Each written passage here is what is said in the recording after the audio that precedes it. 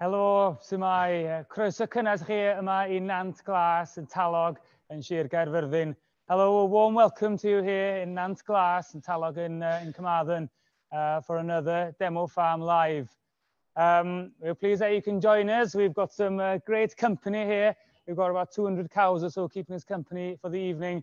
It's a shame that we can't have many farmers on farm at the moment, but this is the new norm as we stand. Fel chi'n gweld, mae gennym ni gwmni da yma heno, nas gennym ni yn llawer o ffermwyr yma fel sy'n ni'n cael mewn digwyddiad agorad, ond dyma di'r arferiad ar hyn o bryd. Round with the majority of this evening's meeting will be conducted in Welsh. If you haven't already worked it out, there is an option on your iPad or computer for the translation. So there'll be simultaneous translation. So if you go into the languages at the bottom, select Korean, and then they'll provide you with the English translation as we go along. So fel dyn ni wedi sôn, mae hwn yn ddigwyddiad, dyn ni wedi gwneud ambell i ddigwyddiad o'r fferm yn fyw hyd yma, a mae gennym ni 5 arall i ddilyn yn ystod y gaea, so yna un bob yn ail wythnos o petai. So gobeithio allwch chi ymuno ni i fwy o hynna i ddod.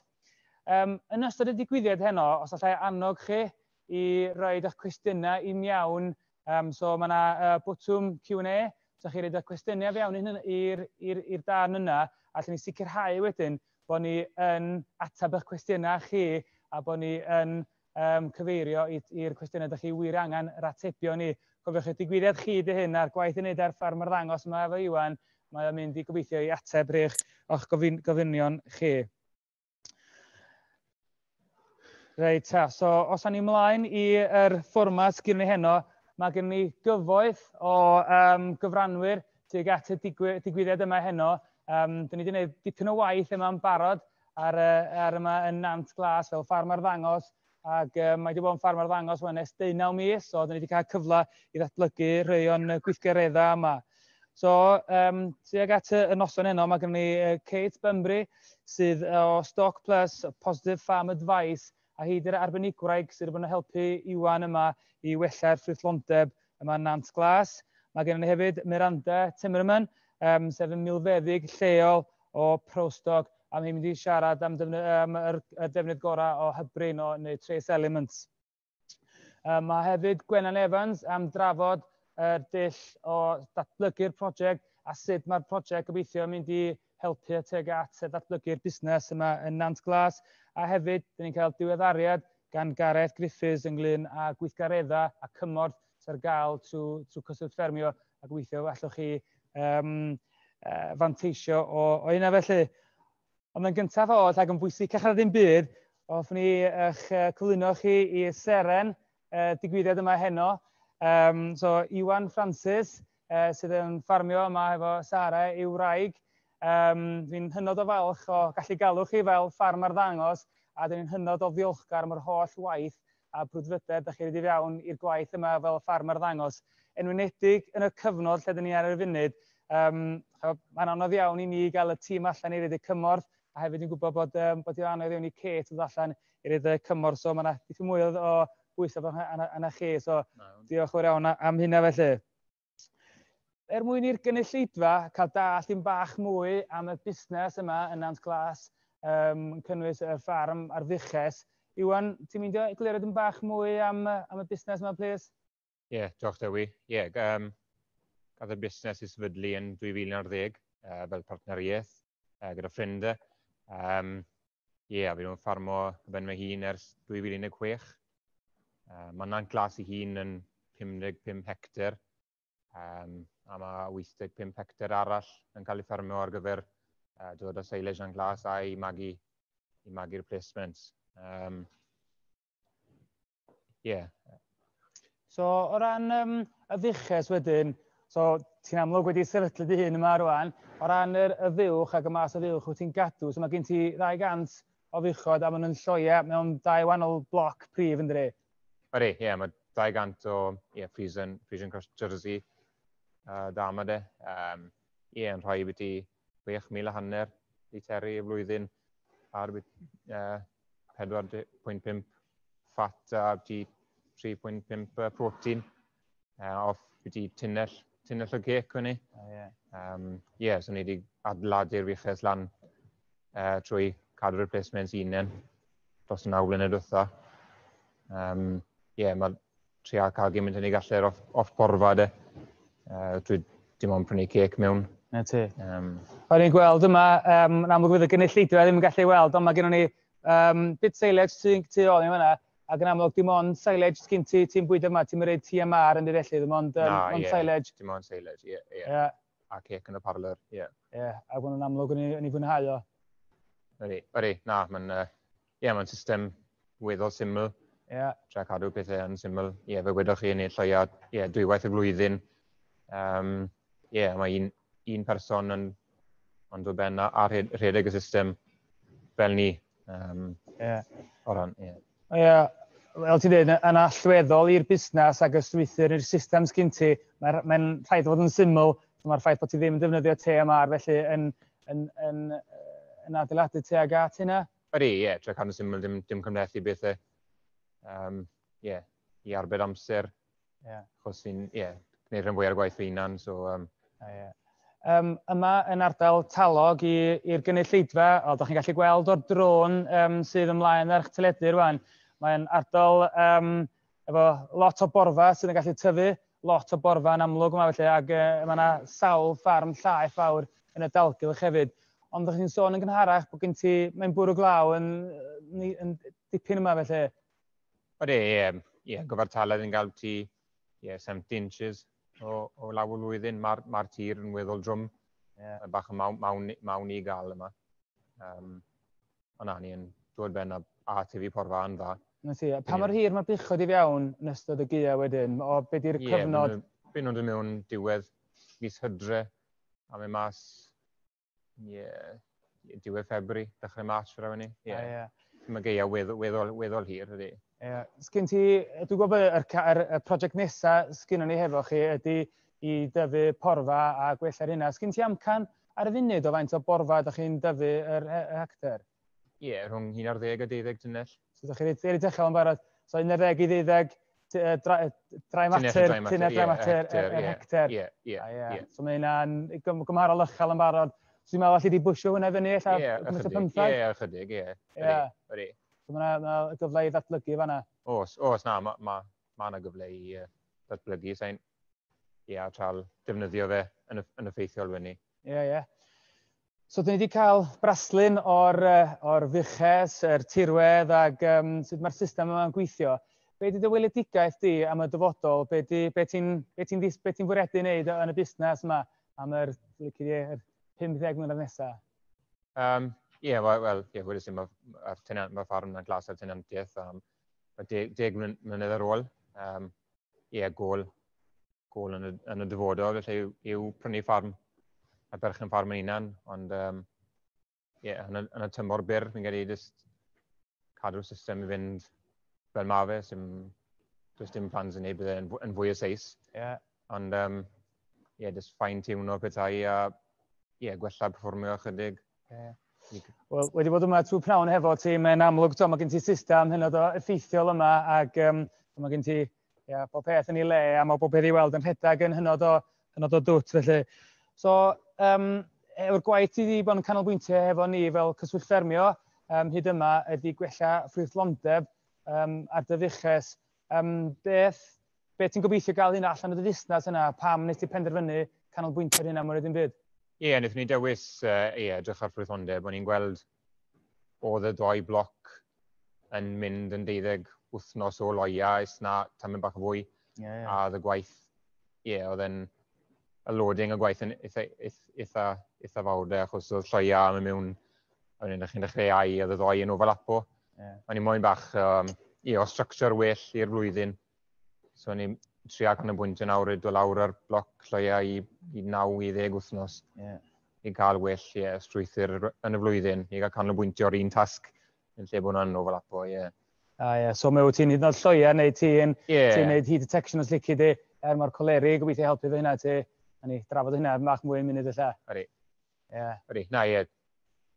So edrych i cael y blociau yn llai.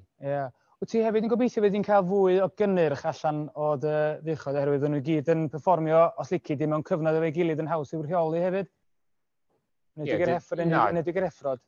Bydd, ie, yn wedi, sy'n ni'n cynyddu faint sy'n llai yn y 6 wythnos gynta. I cael, so bydd nhw'n dilyn y godron fwy amser yn ei cymwys y sychu off, na, definite. A ni, plan yw i bod y heffrod yn llai beth yw wythnos cyn y daw yn ei cael cyfle i nhw ddod o wysod a gobeithio fod nôl yn llai un y 3 wythnos gyntaf. Dwi'n awr o sesiwn, so fel arfer y digwyddiadau yma'n awr a hanner, ond mae'r digwyddiadau rwan yn mynd i fod yn awr. Prif reswm ydy hynna, fydd Iwan a fi yn mynd yn oer iawn yn eistedd yma'n un peth, a hefyd mae'r buchod mae'n byta'n se ti, ond wedi allan o mai fi ydy hynna bod fi'n eistedd ar ei bwyd nhw. So, i gael ddim bach fwy o eglurhad am y prosiect dyn ni'n neud yma yn NANTGLAS, efo prif prosiect dyn ni wedi gwneud cychwyn yma ar ffyddlondeb, allan ni dynnu Gwenan i fewn i'r sgwrs. Mae Gwenan Evans wedi bod yn gweithio efo Iwan rwan ers bron i flwyddyn yn datblygu'r prosiect yma yn NANTGLAS a hefyd wedi bod yn gweithio'n agos efo Kate tuag at datblygu'r prosiect. So, Gwenan, ddiolchgar os allu di reid ychwanegu dim bach mwy o wybodaeth i ni. Diolch yn fawr i chi, Dewi, a noswch chi gyd. Felly, fel ych chi siŵr yn ymwybodol bydd ffermio yn gweithio gyda'r ffermyr ddangos am gyfnod o 2 blynedd, a rhan amlaf yn rhedeg y 2 brosiect. Ac mae Iwan wedi dod Dewi gan rhwydwaith nawr ers haf 2019. Heno, byddwn ni'n cynnal brosiect gyntaf yn NANTGLAS sydd yn rhedeg dros y 3 mlynedd ac yn dod tuag at diwedd y flwyddyn gyntaf erbyn hyn, ac felly yn dechrau gweld cadau. Pan gafodd Iwan ei ddewis ar ddangos flwyddyn yn ôl, fel mae wedi sôn yn dod un o'i brif amcanion oedd i gwella ffrwythlondeb y fiches, i roi hwb i'r canran lloiach 6 wythnos. Ar hyn o bryd mae Iwan wedi gwneud llai neu pai am 40 wythnos o flwyddyn rhwng 12 wythnos o 12 wythnos AI, hynny diwedd y flwyddyn. Yn y gorffennol, rwy'n o'r fiches yn y 6 wythnos gyntaf, sydd yn gyfartalog yn ôl HDB, ond mae'n lle godi'r cyfradd hynny sydd yn bosib at 90% dros gyfnod y 3 blynedd. Fi fydd cynhau'r brogella yn golygu fod gan i'w fwy amser i ganolbwyntio ar agwedd arall o'r fferm, ar enghraifft yr hethol, ar sylwau neu hau-ceiau. Felly, y KPIs neu'r Key Performance Indicators yn wedi bod yn edrych arno gan NANTGLAS. 10% cyfradd lloiach 6 wythnos, sydd ar hyn o bryd o ddeutu 71%. 78% cyflog mewn 6 wythnos, ar hyn o bryd yn 70%, a 100% cyfradd heb mewn bryd ar hyn o bryd yn 14%. Felly, nôl dechrau flwyddyn, Iwan, Kate, a fynnau, cwrdd a rhoi cyntaf lle, o'n amser hir nôl mis Ionawr. Wrth gwrs, mae yna sawl ffactor sydd yn effeithio ar ffrwythlondeb gwartheg, a falle ni pawb yn siarad os fi'n siŵr, ansawdd porthiant, bwysau hethro, maith o folio gyda'r blaen. Felly, gan bod Iwan yn defnyddio AI ac yr unig y person sydd ar y fferm yn ddyddiol, mae'n anodd iddo gadw llygad ar y gwartheg sydd yn gofyn yn wedi felly dros ori. Felly, peth cyntaf benderfynwyd i ni ganolbwyntio oedd hanfod gwres, yn awyddus iawn o technol gwres sydd yn helpu bod y gwartheg sydd yn gwres ac yn sicrhau bod y gwartheg yn amser cywir. Penderfynodd Iwan i ymwneud coleri ac mewn bloc, felly i llogi coleri yn newid drosodd fel yr angen rhwng y 2 fiches sydd yn helpu i lleihau chydig o. Ymddiheuriad am y toriad fyna, Gwenan, mae'n anodd iawn i ddall chi. Dyn ni am cael sgwrs bach sydyn y fyma, a wedyn dyn ni'n dol i Gwenan, so Gwenan os allu di gario ymlaen o lle oedd wedi gorffan, yn anffodus oedd yn anodd iawn i ddeall, so ni'n drio gweithio allan yr problemau technegol yn y cefndir, a wedyn mi ni'n dod at Gwenan i gael bach fwy o wybodaeth am datblygu y prosiect yma nes allan ni. Yn y cyfamser, dyn ni wedi cael cwestiynau, a fel ni'n sôn, dwi'n annog chi i reid eich cwestiynau i fewn os newch chi, please. Wedyn y cwestiynau cyntaf dyn ni wedi cael hyd yma, gan Dave, smai Dave. How many kilos of cake in Pala per day do you feed? Felly'n gyfartaled dros y blwyddyn, bydd buwch yn cael tunnell i 1.2 tunnell. Fi gallu'r rhoi gwanheithi rhwng y ddoi bloc, y Gwanwyn a Hydref, fi gallu rhoi 2 wahanol amount yn y parlor. So, ar hyn o bryd heddi, mae'r rhai y Gwanwyn yn cael kilo a hanner, mae rhai Hydref yn cael 6 kilo y dydd heddi. Ydy hynna mynd i ymrywio, so mae gen ti gwahanol safon o quality yna, first cut, second cut a third cut, so wedi'n gallu ymrywio hwnna yn yr un Pala feeding wedyn dibynnu ar y quality silage ta? Na, fydden ni'n ymrywio'r... Dim gwynt hynna? Na, dim yr amount, felly ydych chi'n...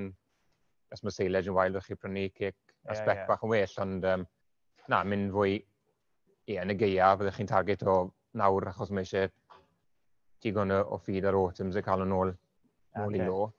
Byddai'n targedu mwy o cec i nhw ar y funud. A yn y trwy'r amser maen nhw'n pori, mae'n dependo o fan y borfa a mae'n y deficit sy'n eisiau llanw i faint o cec maen nhw'n cael yn di. A cwestiwn arall hefyd gan Dave, what is the voluntary waiting period for cows? So mae'n siarad cyn maen nhw'n cael ei ai. Byddwn ni'n aros 3 wythnos cyn metri checo nhw. I weld bod nhw yn lan, a byddwn ni'n aros 35 diwrnod cyn i syrfo nhw. Great. Diolch Iwan, and diolch yn fawr. Thanks very much for sending those questions in. Please keep them coming. We'll go back to Gwenna now. Hopefully the technical issues has been resolved. If not, we might have to come back later on if that's the case. So Gwenna, na ni dri eto. Sori, dwi'n credu mae jyst sôn am y coleri mae Iwan wedi ni llogi.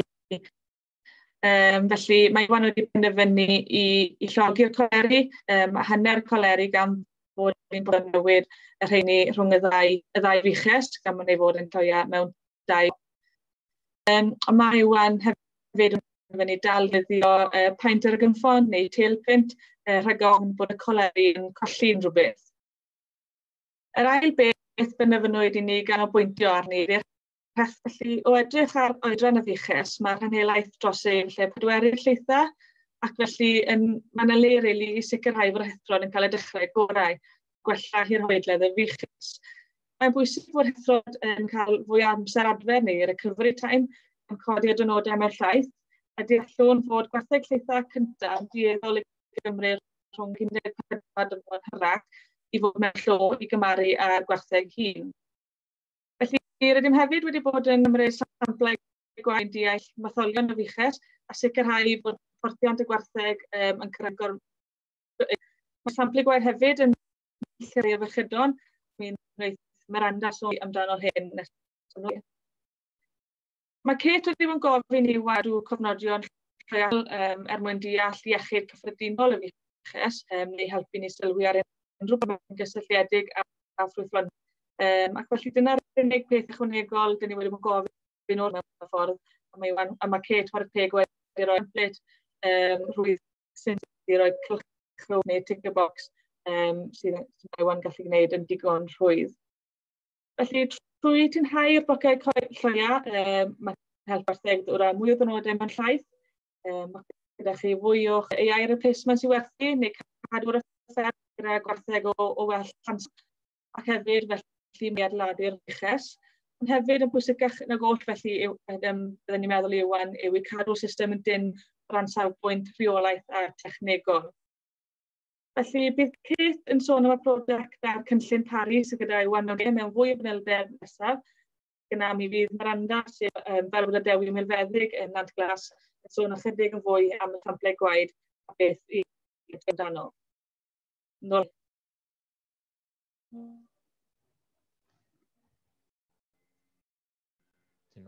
Diolch o rawn ti, Gwenan. ymddiheuriadau i gwrandawyr. Mi oedd fel Gwenan yn torri fewn ag allan dim bach, ond gobeithio bod chi wedi ddall hynna. Mi fydd yna fwy o wybodaeth ar yn wefan ni, os ydych chi angen, a falle, os oes wir angen, allwn ni falle recordio beth Gwenan wedi gyflwyno ac roed chi ar gael eto, os fydd hynna yn help. Felly. Falch o ddeud, mae yna dim bach fwy o gwestiynau wedi dod drwad. Un gan Dave Davies yn ofyn beth yw'r system slurry a gweld bod chi'n defnyddio tywod, ydych chi'n cael problemau neu swnd? So, ydych chi'n cael problemau hynna? So, dwi'n cymryd efo peiriannau ati, ie? Ie, wel, system slurry, mae'r shed tu ôl ni ar slats, mae'r storage slurry o'i thanwy. Mae un shed arall, 2 passage automatic scrapers yn ni. Sa'n gael, ddim yn cael trafferth mawr efo sand. Ond ni yn goffo mynd mewn i'r tank slats unwaith y flwyddyn i cael i gwacau'r sand master. Ie. So mae hwnna'n bildio fyny, o'ch chi'n sôn yn gynharach ddi gwir, bod ti'n dweud, ti'n mewn efo bobcat. Ie. Ie, a mynd i fewn i dynnu allan. So, os ydych chi'n dychmygu lle dyn ni yma wan, lle mae'r buchod, mae yna tank fwr o dan union lle mae'r buchod tu ôl i fanna. A fel mae Iwan yn sôn, ti'n gorfod i fewn i fanna. Lle mae'r access i fewn ochr? Na. Paid â gofyn? Na, paid â gofyn. Oce. So, mae'n ti'n gorfod i fewn a tynnu tywod allan. So, mae yna rhywfaint o broblemau i ddelio efo hynna, ond ti wedi ffeindio system i ddatrys o. Na, mae'r benefits iws o fe ran iechyd y fuwch a hawster i drin i bob dydd, sy'n eisiau mewn y sand bob dydd i'r cubicles. Ni'n awd i unwaith bob 10 diwrnod. So mae'n cadw routine yn fyrde. Does ddim eisiau sgrip o yma. Na. A ie, sy'n eisiau mewn o fel enghraifft sodas bob dydd. So mae routine yn weddol, enghraifft nawr, mae un person yn gallu ffidio, neud y beds, a godro 200 mewn ti 2 awr. O, dwi'n dyst o pa mor rhwydd o'r system, ac oedd y system yr automatic scraper yn gweithio yn gynharach prwm a trad o ti'n, dwi'n siŵr bod yna clip bach o fideo i weld ar hwnna. Hefyd wedi cael cwestiwn can Rhydian. Rhydian, diolch yn fawr. Helo pawb, os bydd system multi-cut yn cael ei ddefnyddio i wneud silage, dwi ti'n marc system multi-cut, really, na god, so ti'n mynd 3 cut wyt ti'n cael, ie? Mae 3 cut yn mewn i'r clamp, 1 clamp sy'n yma. So mae silage yn cael ei roi, o pob cut yn cael ei roi ben yr un cynt, so bydd y system multi-cut ddim quite yn gweithio. Na, mae'r gwestiwn yn dilyn ymlaen wedyn, os oes y fantais yna. O digwydd bod, dyn ni wedi gwneud digwyddiad ag prosiect ar multi-cut system. Os ydych chi mynd ar wefan Cosby Ffermio a sbio ar Newland Fferm, so mae yna prosiect ar fanna, allan ni sbio ar yr effaith o multi-cut silage. A digwydd bod, oedd wedi bod afantais anferthol i'r ffarm unigol yna. So mae yna wybodaeth ar gael ar multi-cut ar yn wefan ni. Beth yw'r heat detection rate a beth yw'r conception rate? Dwi'n gwybod ni'n siarad hynna yn gynharach, ond gan bod y gwestiwn yma, na ni ateb hwnna rwan. So heat detection rate as in preheat. So submission rate i gymharu a conception rate. Wel, preheats cyn dechrau meeting trwy hyn di 92% wedi dangos yn wasod cyn dechrau. A wedyn mae'r conception rate i fel DIY AI man yn 65, 70? Ie, fi'n gedi mae catering, bydd ffigurau y catering ni ar hynny. Na chi. Ar wel Llywelyn, gobeithio bod hynna'n ateb dy gwestiwn di. Dyn ni am symud ymlaen rwan at Kate. So, dilyn cyflwyniad gan Gwenan y fanna. So, if we can turn now to Kate Bunbury, we'll also switch languages as well. So, Kate is a specialist in cow fertility, and I know she's been able to make a couple of visits here to NANTGLAS. It's unfortunate that you haven't been able to come here more often, which would have been great, really, particularly to look at the cow condition and just to make sure that the project is on track. Kate, if you can perhaps explain a bit more of the work we're doing here in NANTGLAS and the potential impact of that work. Thanks, Kate. Hello. Okay, so I have got a bit of a presentation and we may have some video clips over it. And I've been involved with the farm since November last year. It's a really great unit, really efficient system, and we were looking very much at streamlining it so that Ewan can do most of the work himself, and actually not run himself ragged doing it. So looking at ways of reducing the labour requirement, and getting breaks in particular between calf. So the objective was very much to go from 2 12-week or maybe slightly longer blocks with a not in calf rate of above 10%, to try and get them down. I was really pleased to hear Ewan mentioning 9 to 10 weeks. We started saying 10 weeks, but he's already starting to look towards 9 weeks. And we'd like to get it as sub 10% not in calf at 10 weeks. We're not there yet. We're very early on. We've only been through calving periods properly together. And obviously we're not going to start seeing some of the mating plan work until we get cows calving next year. But however, we have got some results for you, which you will see later.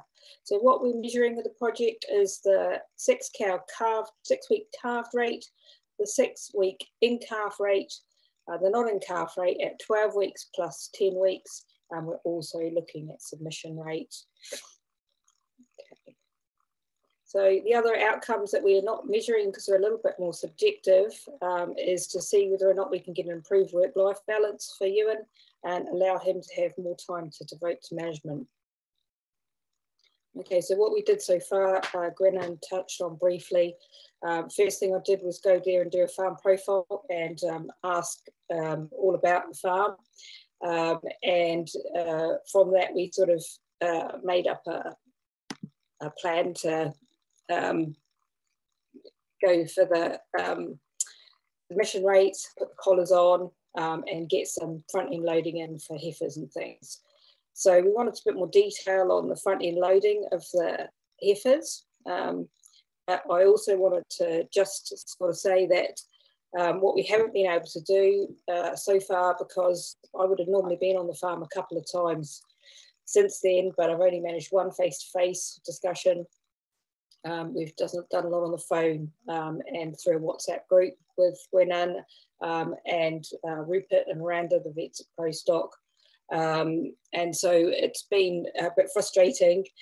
So we haven't been able to do an AI refresher troubleshooting, and we haven't directly. So the developing a mating plan for a herd, I usually look at what mating period. So we have sort of a 70-day mating period on this farm. And then we put in some deadlines and visits and checks, and we sort of set it all out quite formally, just to focus our mind on that we've only got 70 days to get these cows in calf, and that it's all driven by the number of animals we get in calf very early. You'll see that why sort of shortly. So we much want to front end load the heifers. So we on the autumn and spring this year, we have done a strategic prostate landing program. The spring was a little bit different because we started later compared to this autumn, but we did try and get it organised with a lot of text on this slide. We've got some footage of some of the heifers that we injected, I think. Yeah. So that's not heifers we've injected, that's the cows bullying. But anyway, on the heifers that we injected, what we did was, yeah, here we go. Okay, so we had 28 heifers and we had 26 heifers in the autumn. They received prostaglandin, and then Ewan observed them for heat and served them to observed heat. And then a week later, we injected, 9 days later, we injected the animals that hadn't been served, and a reasonable proportion of those come on. So in the spring, the result was we injected 28, we served 15 or so, and then we had some unserved animals. Essentially, the upshot was that 26 of those 28 heifers are all due to calve in the first week of calving. There's only one animal not in calf, or only one late. And then in the autumn, we haven't actually got those results yet, but we injected 26, we served 19 to that injection, and then there were 7 left to inject, and then we saw 4 of those. We'll see what they, when we PD them. Okay. Moving on to the calving records that I've asked Ewan to keep. I've done a hard copy based sheet for him. Ewan records things electronically, but in order to collect the data that was most important for us, I just thought as simple as only got 100 odd cows calving in each block, so it's manageable to do some manual data entry, which is what I've done, and managed them on the spreadsheets. The data is also available, and I can export it from a CSV from his herd recording program, but I haven't needed to do that so far. So on the calving reckons that we do, the important things to correct is, so these are a simple system for Ewan, and he just circles the lactation number of the kid, whether she was in the right condition, whether she was under or over conditioned, whether or not there was any calving difficulty, and we grade that 1 to 5, whether she's had milk fever or not, and what level that was at, any comments about her, etc. So we're recording the things that we think are important that make them identifying any at-risk cows.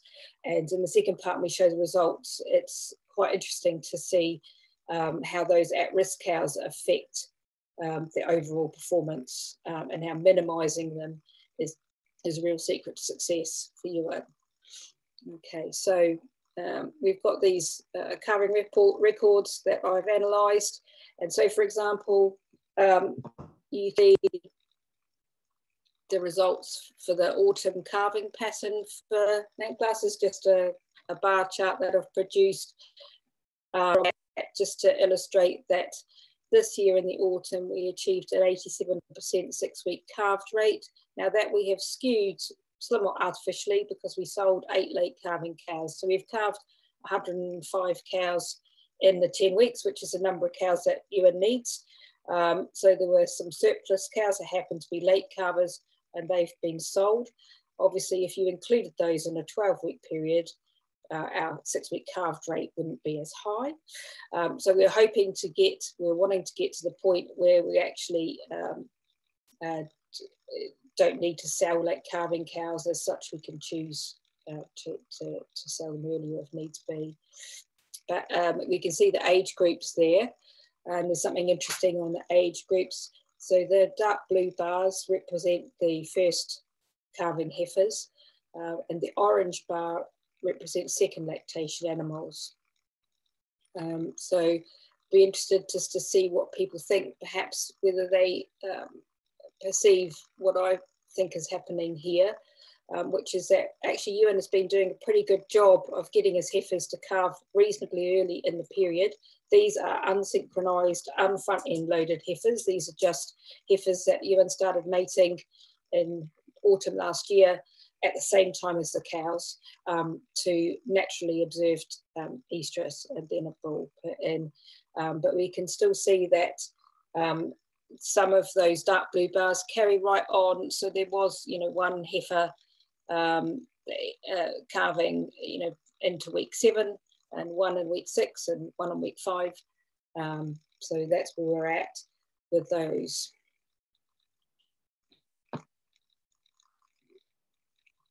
Okay, so what we've got, just following on from that, is a look at the age structure of the herd, which Gwennan just did mention briefly.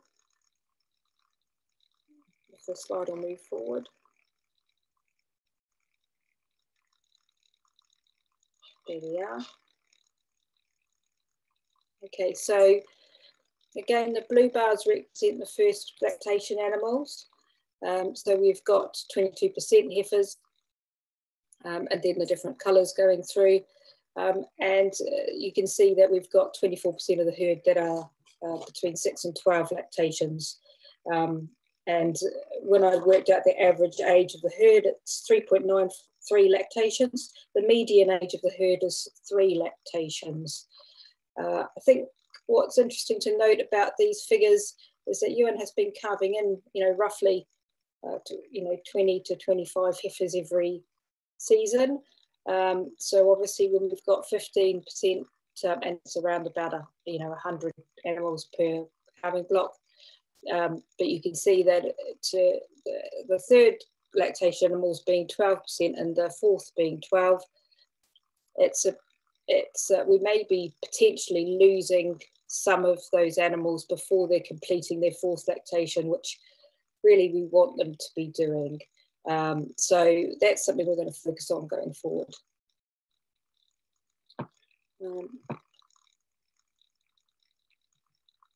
And just sort of moving on again, is that just to introduce Miranda in a moment, is this is the records from the spring calving this year, showing number of calvings per day going ahead on the from left to right, and the red bars and the yellow bars are representing when there was cases of milk fever.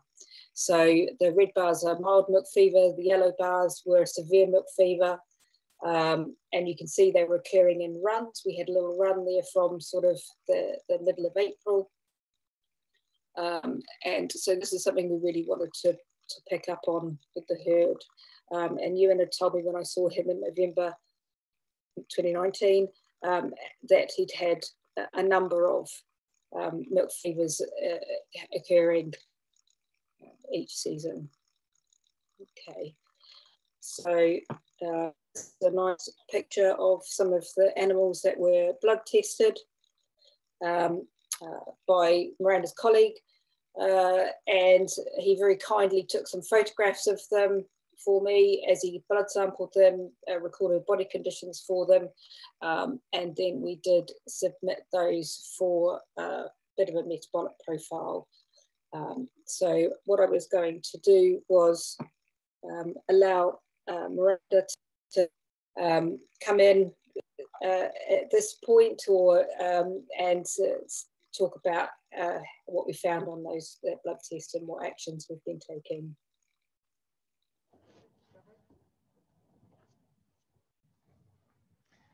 Great, thanks, Kate. There's a lot of data collected there, and it's in part, I think, actually mostly from Ewan collecting that data and being able to share that with you remotely. And thanks very much for interpreting that. I know we've already prepared a webinar in the past explaining the project here, and it looks like we've, well, Ewan's made some headway as well with your support, Kate. So with achieving that 87%, and considering it's the 90% is the KPI or the target for the program, it's going certainly in the right direction. Kate, do you have an idea of the likely performance for the spring calvers now that you've got some of the data coming through, or is it still too early for that?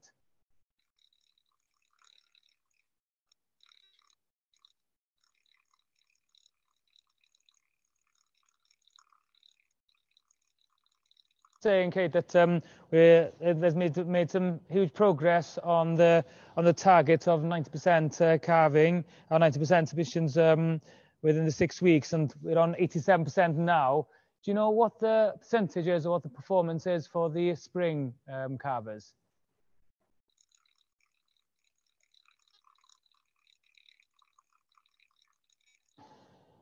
Yeah, not sure if Kate. Okay, then we'll pass on that for now. We are running a bit late on time, so perhaps we'll keep the questions to the end.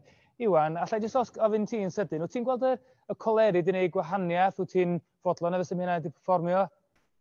Bod ti'n dim defnyddio'r telkens dim mwy? Na, fi'n siŵr bod nhw wedi gwneud gwahaniaeth. Maen nhw'n pigo lan chwyd beth fi'n gweld yn mynd o osod. Ond y gwahaniaeth mwyaf felly yw'r amser dwi'n safio dim goffod rhoi paint ar y gwartheg. Mae'n rhyddhau lot o amser i fi allan o'r o'r parlo godro i wneud jobs arall. So o ran hynny a felly dibynnu ar rhywun arall i wneud y job maen nhw'n dda fel ade fe. Ond ti hefyd yn sôn bod chdi'n dibynnu llai ac falle mynd i ffwrdd o'r tailpaint yn gyfan gwbl herwydd bod gen ti ffydd yn y coleri.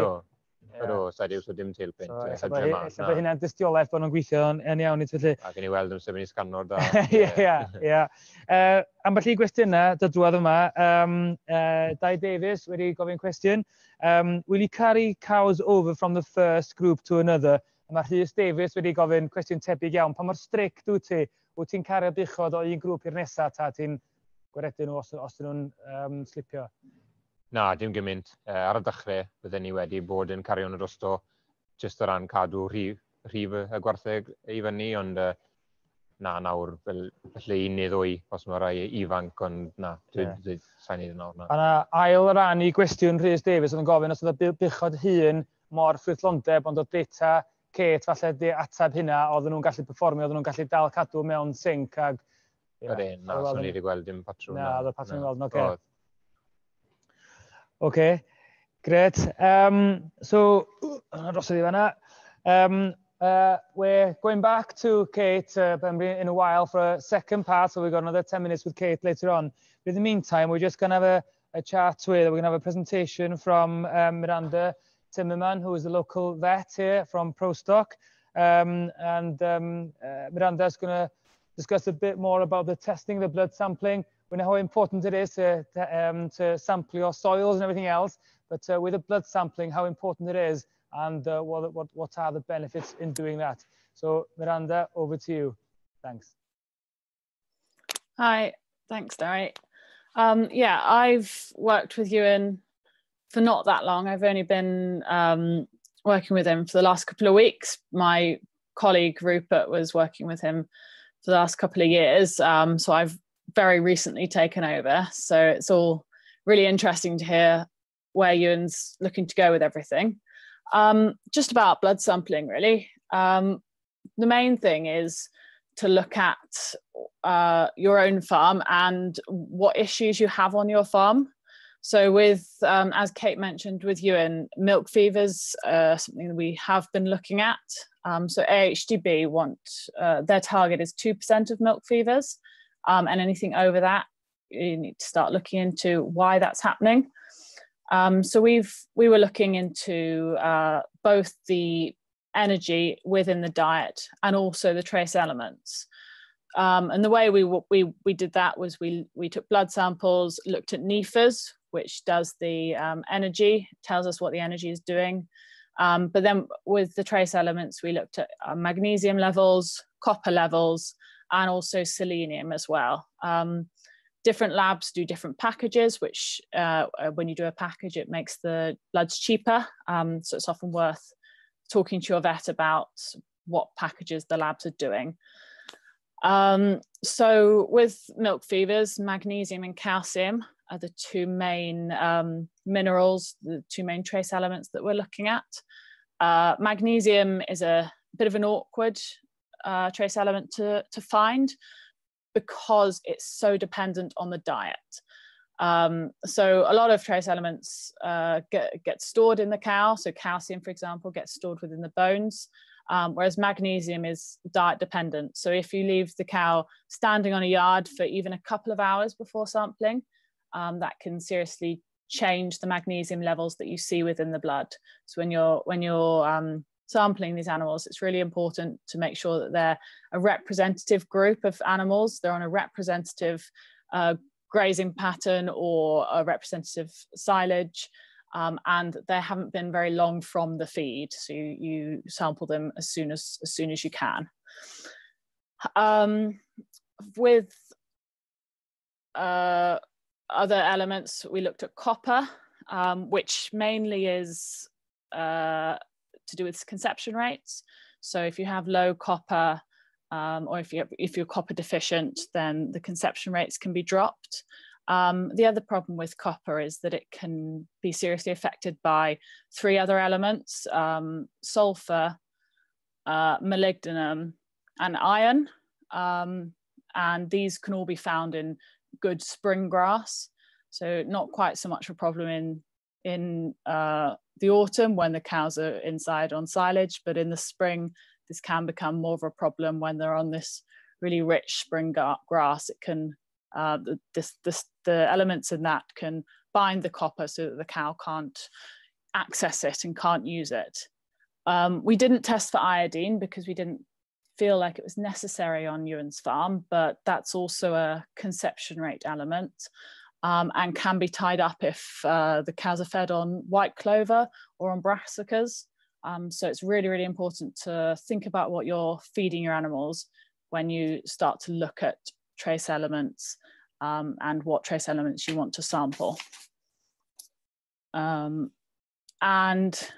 Gwen mentioned it very briefly, but if you're sampling, make sure you're not always just looking at trace elements. You're also ruling out your infectious diseases. We had a look at some infectious diseases already on Ewan's farm, so we ruled most of them out, and that's why we looked at trace elements. But it's really important not to go straight for the elements, but also look at the bigger picture of fertility and of calving conception rates.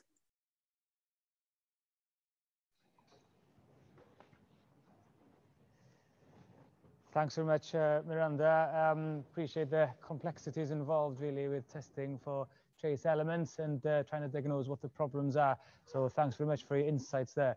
Do you have an idea on cost? If somebody watching, we've had a question come through actually in terms of the cost. Do you have an idea of the costings towards testing for trace elements?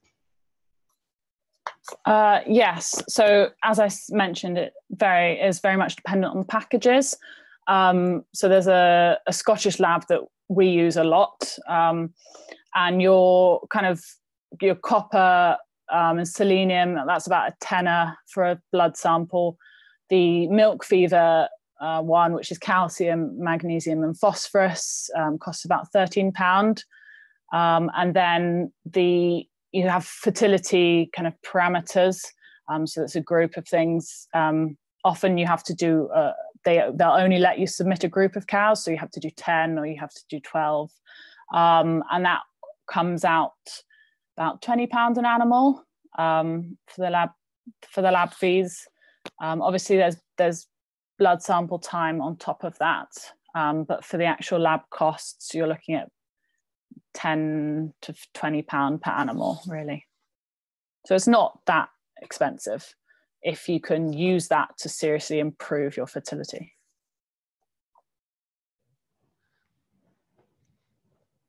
Yeah, great. Thanks so much, Miranda. And thanks for outlining the cost there, which I know is also important. But as you were saying that, Ewan was agreeing, really, it's money well spent, particularly if you increase on productivity and fertility. Yeah. I've also just found out that you've got also a little helper on the farm here that you haven't mentioned before.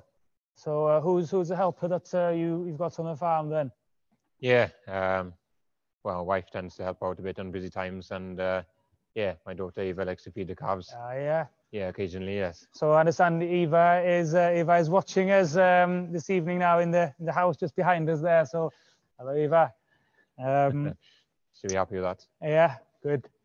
Actually, we've got one more question coming through, but I don't know if it's suitable for you or perhaps for Kate. So Kate, if you can listen in as well, which we're going back to Kate now just to talk about the results for the spring calving. So we've had a question come through from Paul Sadler. 22% first calvers and only 15% second. Are you losing a large proportion of your first calvers? Yeah, I did have an issue early this year then.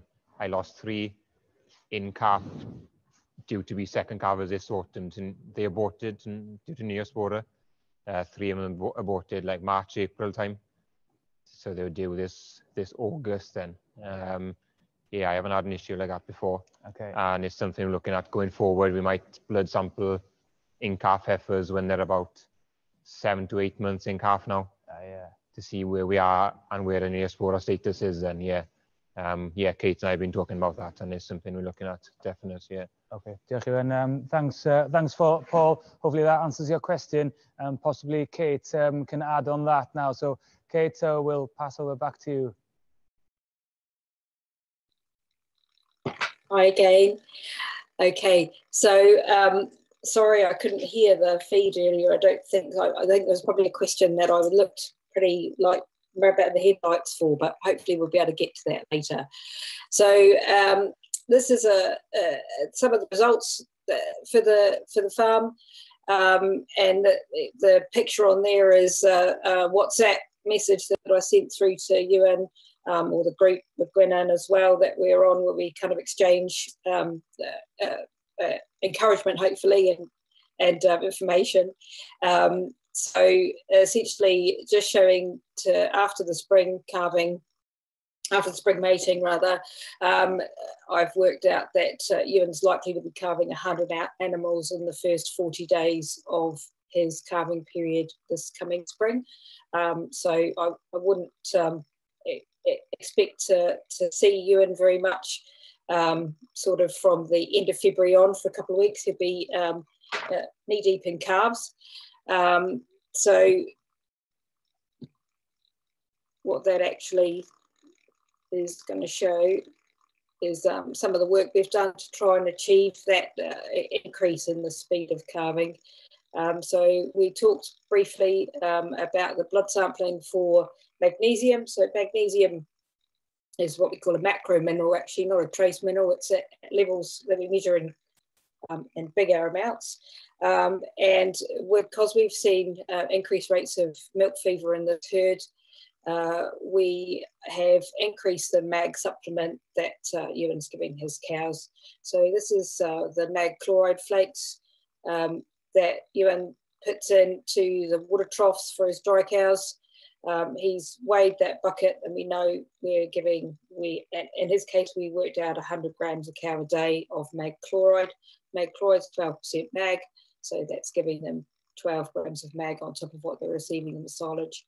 Interestingly, we found when they were at grass, feeding fresh breaks with this with hay, we were medicating the trough outside. It's a 1,000-litre trough with a group of about 20 dry cows, and we found we couldn't actually get their mag levels up to acceptable levels doing that. So next season we need to refine what we're doing. But once we actually got some terrible weather, we ended up housing them and feeding them silage, and they came in on the smaller water trough, and on the smaller water trough, medicating them at that level worked really nicely. And so we went pretty much to just using this clicker to move forward. Yeah, here we go. We went through to a clinical milk fever rate there, showing in autumn 2019. They weren't measured formally with the sheets because I wasn't involved with the farm, but we estimated there were 14 cases of milk fever, which in Ewan's herd is roughly 14% rate. And so 86% didn't have clinical milk fever. The spring of this year, 2020, you can see that we still had that rate. And I showed you the graph earlier showing how we had little flurries of them. And I talked about mag supplement to Ewan and things, but I guess we probably weren't maybe quite aggressive enough with the mag supplement.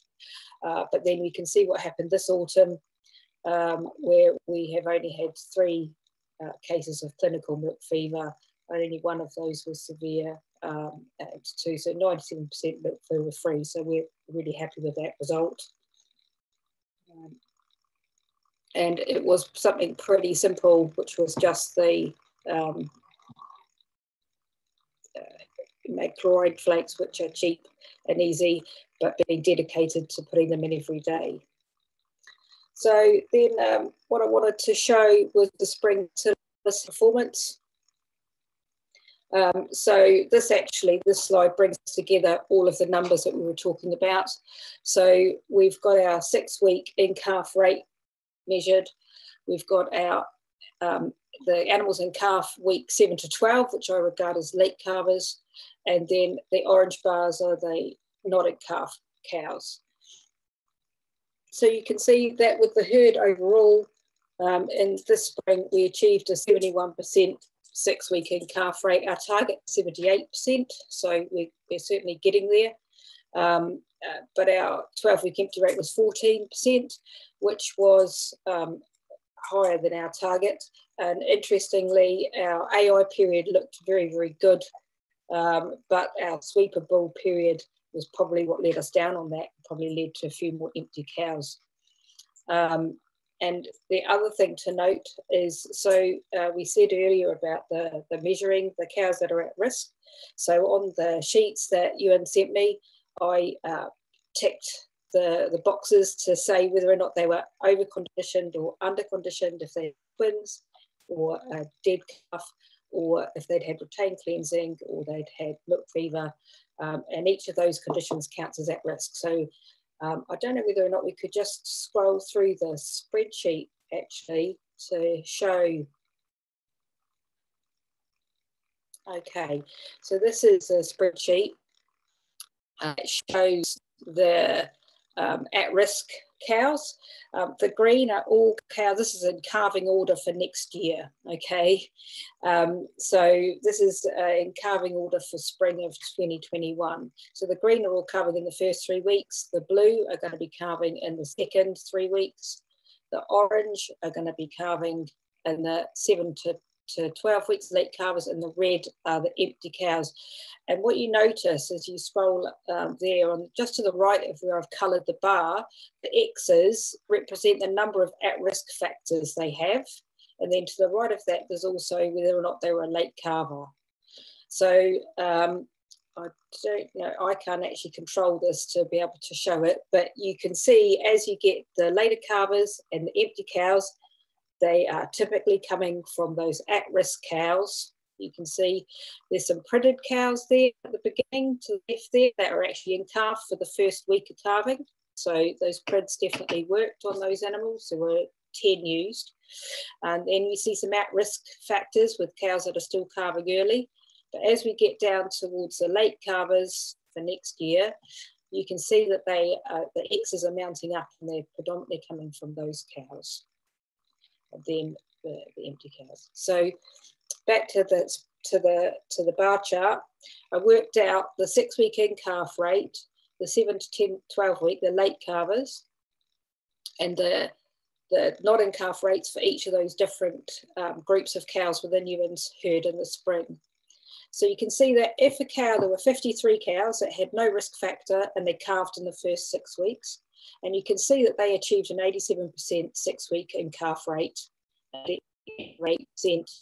So essentially that tells you all you need to know about how to achieve those results, is that we need to not have late calvers and we need to avoid as many risk factors for those cows as possible by preventing all of the things we can prevent, like milk fever, making sure they have an easy calving, and you know, all the other sort of things with mineral status. And so you can then see that the late calvers, so the cows that calved in week 7 to 12, there was only 41% for 6-week in calf, and 28% of those animals were empty. The at-risk cows ended up with a 21% empty with them, and only 56% in calf in the first 6 weeks. And just to give you some context for those numbers, of at cows, there were 39 of those that had one or more risk factors. There were 17 cows that were regarded as late calvers, and there were only 8 cows that had both factors. But you can see of those 8 cows that had both factors, you know, they had the very worst performance. So that really does sum things up quite nicely. Okay, so then somebody asked earlier what drives the in-calf rate, and these are some of the factors. I think my clicker's not working. I need to just click on there. Essentially, it's submission times conception rate. I'll be back again. And going forward, from here, we're going to be doing more of the same on Ewan's farm and increasing that gap that he's getting between finishing calving and starting mating. This is just Ewan using the heat collar dashboard. So that's what's driving the submission rates for us, as well as his good heat detection. He was saying to me the day that, you know, essentially they're billing so well, and that's partly because I've had that good recovery time, that, you know, he's spotting them active as well as seeing them on the dashboard. So it's, you know, day 9 of mating today, and it looks like we're on track for above 90% submission rate based on the number of cows you and served so far. So I think my time is probably up and we might need to return to the farm. Yeah, please. Thanks, Kate. I was just asking actually where we're at on time, and we are running a bit late, so apologies for everybody there, but we'll try to wrap up relatively quickly there. But the data there demonstrates that there's some massive progress already done, and also some options to work on for the future. Kate, I don't know if you can still hear me, but just a quick question for you. You mentioned the average lactation. How can we ensure that the cows are reaching the 4th lactation? Yeah, it's a really excellent question, and I think we need to dig into some numbers a bit deeper to find out where we're losing those cows. Now, on a lot of farms, what happens is the heifer is calving in, say, in week 3, and because it takes her an average of 10 days longer to get back in calf compared to her herd mates, the following year is a 2nd lactation animal. She's calving in week 4 or 5, and she probably might stick there, but there's a chance that we then lose her as a not in calf animal. So in some herds we see we're not losing 1st lactation animals, but we then lose 2nd, or 3rd. They drop out of the system. So it'd be worth investigating those numbers to see if that could have been happening in the past at NANTGLAS. But what we're doing now with front-end loading the heifers and focusing very much on the early cows getting the 6-week in calf rate up, I think we should solve that problem. Okay, great. Thanks very much, Kate, for that additional information. And actually, I should have mentioned, following Miranda's presentation, that there is funding available from Farming Connect towards blood sampling and fertility testing and all various animal health testing, really. So if you contact your local vet, there is funding available towards undertaking that. So make sure you make the most of that. On a similar vein, really, I know that Ewan has also taken advantage of the training involved with AI. And from those statistics and performances there, it does demonstrate that it's working quite well. So so yeah, it's from those results there, looks like you're on track for a good calving season in the spring. No, they look good. Yeah, definitely. Yeah, it looks really busy. Yeah. We've got a couple of questions that's come through before we go over to Gareth, our last speaker. Are costings in place? This particular question is asking if there's any difference between the spring and autumn calvers, but I'm not sure if you've got that in place.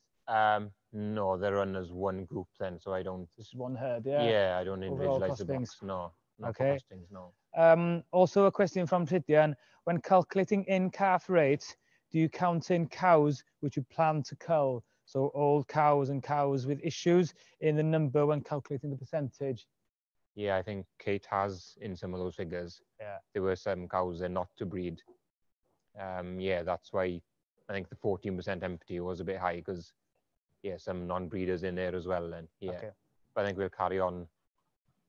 Yeah, doing it as like that. I think. Yeah. Okay. Diolch yn fawr. So that leads us on. I have got a few questions here, but we are running a bit late on time, so apologies for that. But we'll cut across now over to Gareth, who's just going to give an overview of the support services and additional support available through Farming Connect. So Gareth, drosodd i ti. Iawn, diolch Dewi, noswaith dda pawb. Hoffwn i jyst sôn yn gyflym am rhai o'r gwasanaethau sydd gan cyswllt ffermio i'w gynnig, a rhai ohonynt yn berthnasol iawn i'r hyn sydd wedi cael ei drafod heno.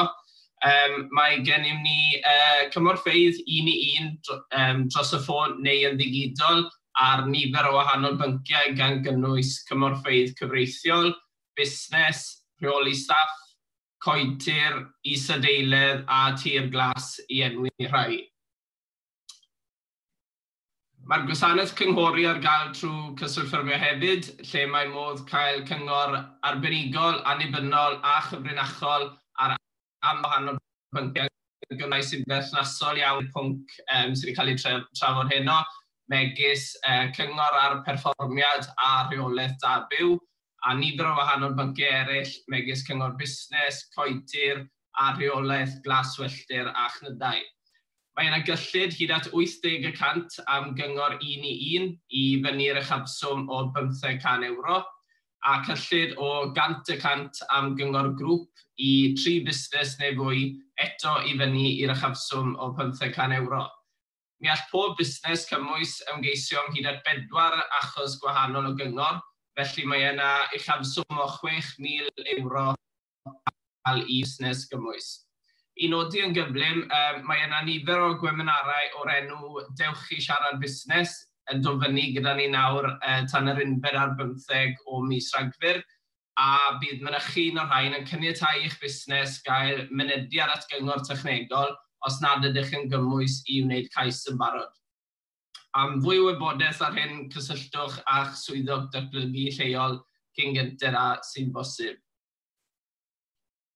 Mae'r rhaglen mentora yn rhoi'r cyfle i ffermwyr, coedwigwyr a chynhyrchwyr bwyd dderbyn arweiniad a chyngor wrth eu cyfoedion ynglŷn ag ystod eang o bynciau.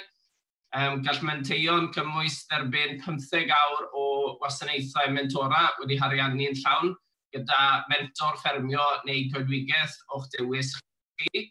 Gallwch gyfarfod mewn ffordd wahanol gan gyrsiau ffôn neu galwadau fideo i enwi ambell un.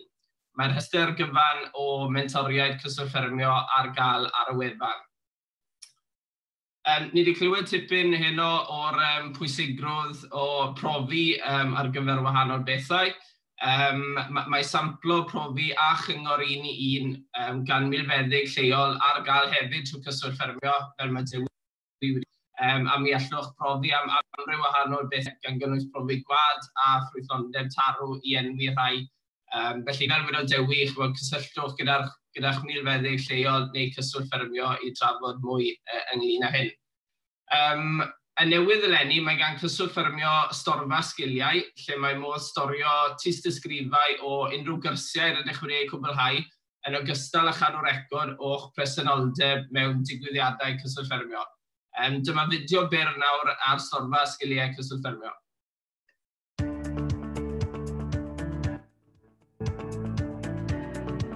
Mae datblygiad proffesiynol parhaus neu DPP yn ymwneud â dysgu sgiliau newydd a datblygu gwybodaeth. Storfa sgiliau yw'r adnodd diogel ar-lein sy'n cofnodi eich DPP. Gall DPP olygu datblygiad personol a datblygiad busnes. Gall yr holl sgiliau newydd a'r wybodaeth y byddwch yn ei ddysgu eich helpu i weithio'n fwy effeithlon, yn fwy diogel, yn fwy cynaliadwy ac yn fwy proffidiol. Storfa sgiliau yw eich cofnod personol. Defnyddiwch yr adnodd a'i ddiweddaru'n rheolaidd mwyn ei wneud yn ddefnyddiol i chi. Dyma'r adnodd ar-lein perffaith a fydd yn cofnodi eich taith o ddatblygiad personol hyd yma. Bydd y storfa sgiliau yn eich galluogi i gael mynediad at adroddiad digidol y gellir ei lawrlwytho sy'n nodi eich sgiliau a chyfforddiant. Gyrraeddiadau, tysysgrifau neu ddiplomau academaidd neu proffesiynol, perthnasol. Tystiolaeth o hyfforddiant a gwblhawyd ar gyfer cynlluniau gwarant fferm a sefydliadau'r gadwyn gyflenwi. Gallwch hefyd gael arweiniad a dysgu sut i greu CV diweddar a fydd yn eich rhoi chi ar y blaen. Bydd yr holl gyrsiau cyswllt ffermio a gwblhawyd gennych a'ch tysysgrifau'n cael eu huwchlwytho ar eich ran. Bydd gweithgareddau trosglwyddo gwybodaeth a fynychwyd gennych ynghyd ag unrhyw brosiectau neu wasanaethau eraill cyswllt ffermio hefyd yn cael eu cofnodi. Gallwch ychwanegu unrhyw fanylion ychwanegol yr hoffech eu cofnodi yn yr adran Fy Lle I, megis gwybodaeth am eich gradd, unrhyw gymwysterau proffesiynol, unrhyw brofiad gwaith, neu hyd yn oed unrhyw weithgareddau tramor perthnasol. Mae bob cwrs hyfforddiant cyswllt ffermio ar gweithgareddau trosglwyddo gwybodaeth naill ai wedi ariannu'n llawn neu hyd at 80%. Os nad ydych yn gyfarwydd ar storfa sgiliau, dyma sydd angen i chi ei wybod. Mae'n rhaid i chi fod wedi cofrestru gyda cyswllt ffermio a mewn gofnodi ar system BOS drwy Sign On Cymru. Cofiwch, os oes angen cymorth gydag unrhyw agwedd ar y broses storfa sgiliau, mae cymorth 1 i 1 bob amser ar gael. Os oes angen cymorth, cysylltwch â'ch swyddog datblygu cyswllt ffermio lleol, neu eich darparwr hyfforddiant o ddewis, neu ganolfan wasanaeth cyswllt ffermio ar 08456 dim 813. Mae eich datblygiad proffesiynol parhaus eisoes wedi dechrau. Y storfa sgiliau yw'r adnodd sydd arnoch chi angen i barhau ar eich taith. Am ragor o fanylion ynglyn â DPP ar storfa sgiliau, ewch i wefan cyswllt ffermio.